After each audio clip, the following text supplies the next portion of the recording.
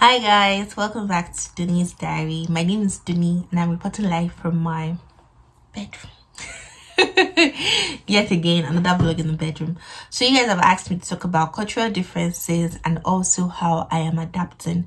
I'm going to say this, I'm going to be making this video into parts. So we're going to be having different parts to this topic as a whole because it's really broad and I do not want to bore you guys with a lot of information, right? So let's jump right into the video.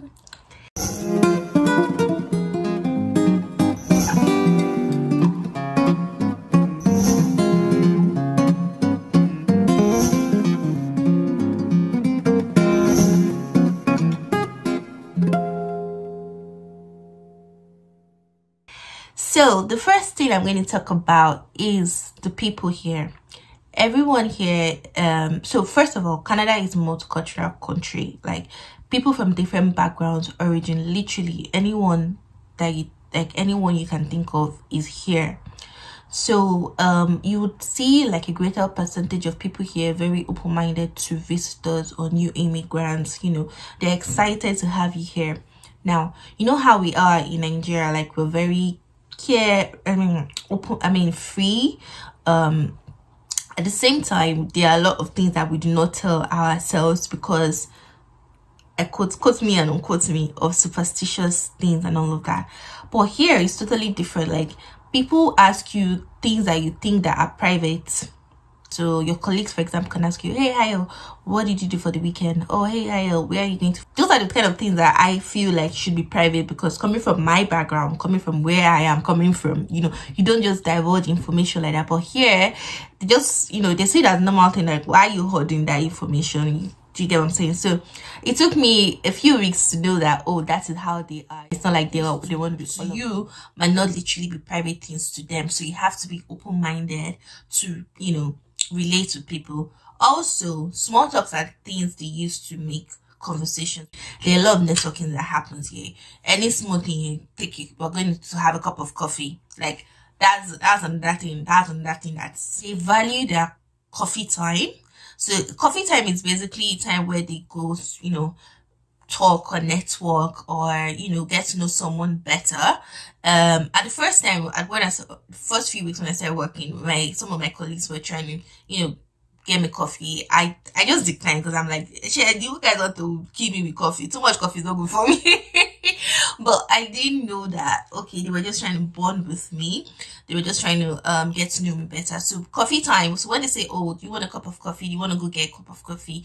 They don't necessarily need you to get coffee. They just want to have like 15 minutes talk, 10 minutes talk with you just to know you better and all of that. So yeah, people really do 15-minute breaks here, like coffee breaks is a lot here. Or like in Nigeria, like don't waste my time, man. I'm not going to what is cup of coffee? Like coffee in the hot weather. Why are you having coffee in the hot weather? Do you get what I mean? So yeah, so that's another thing I noticed there. Also, yeah, so also, aside from that, there are also some cons I observed.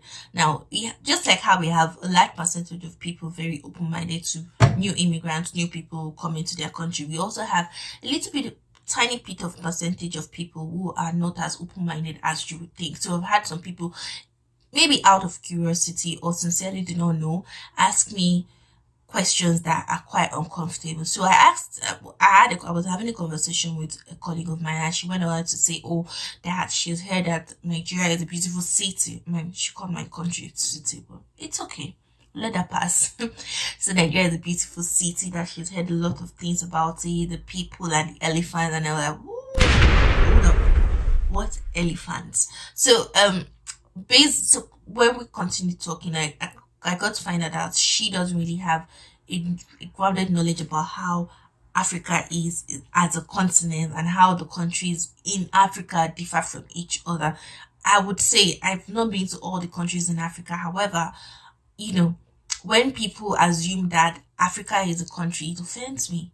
It offends me a whole lot. So we have that percentage of people who are still ignorant about the fact that people from Africa, or yeah, most people from Africa that migrate or decide to relocate to a new country are not necessarily relocating because they live in the hut, or they're relocating because, you know, their family is in danger or some sort of excuse. And I'm not ignoring the fact that these things do not happen, but it's just amazing to see that most of them think that that is why we migrate to other countries.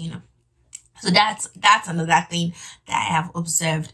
What shocked me most was the fact that I found that people were not willing to do their research on information gathering. I don't even understand what I mean. So they rather be satisfied on hearsay than go further to do their research. Now, don't get me wrong. I have an exception. I have a colleague who is fantastic at that. You give him an information today about where you're from, it would go on to Google and literally research and give you a feedback on his research. That's like an exception. That's like is an anomaly to the curve. It's a big anomaly.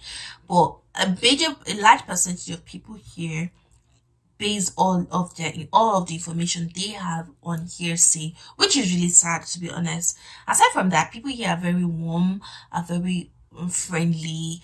They welcome you with open arms and all, and they ask like the most bizarre question. I've had a question where someone has been like, "Oh, I don't mean to offend you," but when someone says, "I don't mean to offend you," it's totally going to be an offensive question. It was like, "Oh, your English is good," and I'm like, dude, the British colonized us. English is like our official language in Nigeria. My English has to be good. Do you understand what I'm saying? So they really do not know much about Africa as a whole. So I've taken it upon myself to educate the people that actually come up to me, to educate them, and we'll see how it goes from there. So next I'm going to talk about is the transportation. Oh, guys, you already know the answer. You already know what I'm going to say about this. Like, there's nothing I want to say. There's nothing. I don't think there's anything I want to say. You know the answer. Because, okay, so before I go further, transportation in each province, they really do differ. If I was to compare transportation in Vancouver or in British Columbia to Ontario, is totally different. I would say it is better here than how it is in Ontario. Transportation here is available for people that stay in, like, you would think the most remote places. Transportation is available, like a bus. At least a bus comes steady. And then we have what we call a sky train. So let me give you a story then. The first time I got on the sky train, oh my god, you can bet it with me that I was kabashing in my mind. I was like, hey god, this train must not fall inside the water. It must not fall, because the train actually has a bridge that is over the water from one end to another end, right? From one city or town to another town.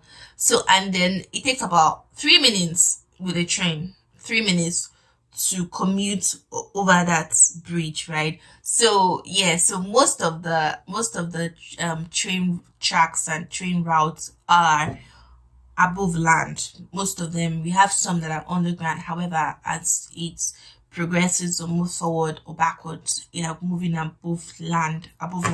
So that's why we call it the sky train. So yeah, so I think it is only Vancouver or BC that has a sky train train network here in Canada. So yeah, that's another thing about British Columbia. I haven't really been to many places to be honest. Another thing here that is prominent is hiking. The mountains here are beautiful, so I've heard. So yeah, hiking is one of the things that you should probably do when you come to BC. Also, yeah, zip lining and some other adventurous things. Like, everything here is very similar to how it is in the UK, to be honest, because BC looks like the UK. However, Ontario looks like America. So if you really want to have the American feel, you want to feel like, oh, I'm in America, jump.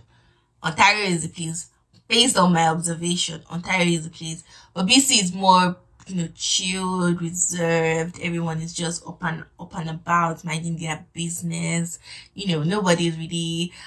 Downtown might be uppy, but aside from downtown, outside of it,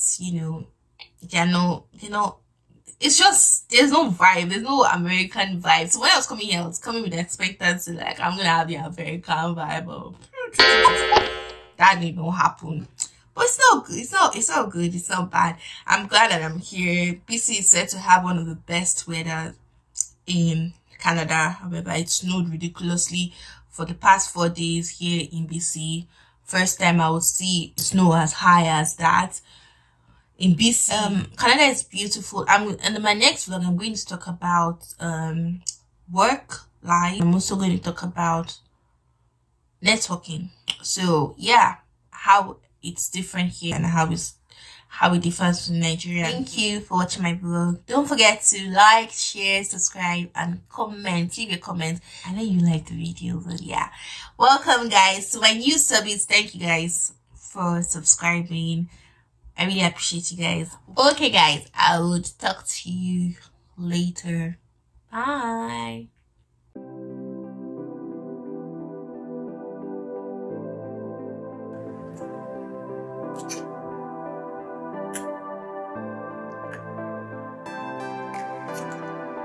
I'm also going to talk about food. Yeah.